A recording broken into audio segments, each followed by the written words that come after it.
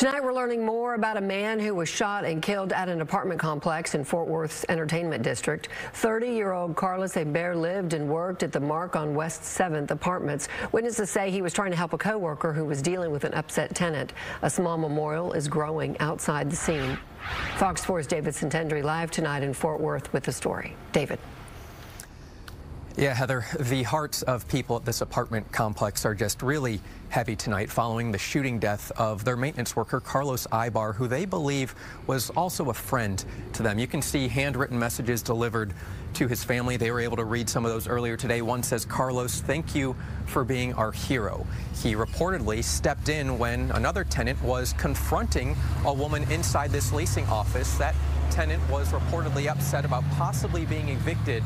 Aybar was then shot and killed inside this leasing office. A ton of police cars, so I knew something was up. Flowers, words of gratitude, and sorrow.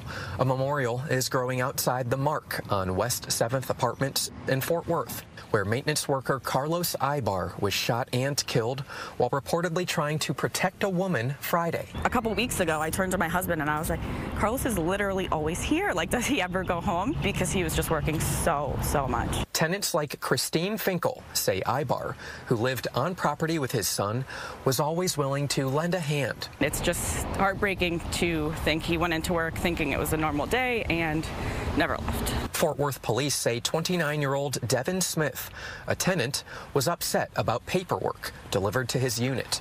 Neighbors tell Fox 4 it was eviction papers. Smith allegedly confronted a female employee in the leasing office.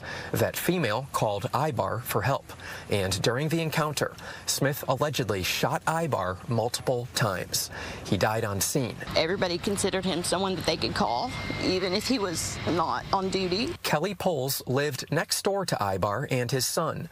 One word describes her emotions. Heavy, heavy, heavy, heavy, heavy. And I feel so bad for his family and for his son, and I can't imagine. One of Aybar's family members tells Fox 4, off camera, they are collectively grieving and hope to share more about the 30-year-old later this week.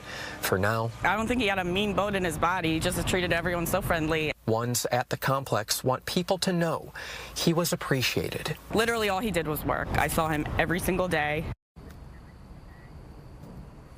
Police located that alleged shooter inside his apartment. He's currently in custody at the Tarrant County Jail, awaiting a court date of May 1st. Heather, I'll send it back to you. Okay, David Santendry, thank you.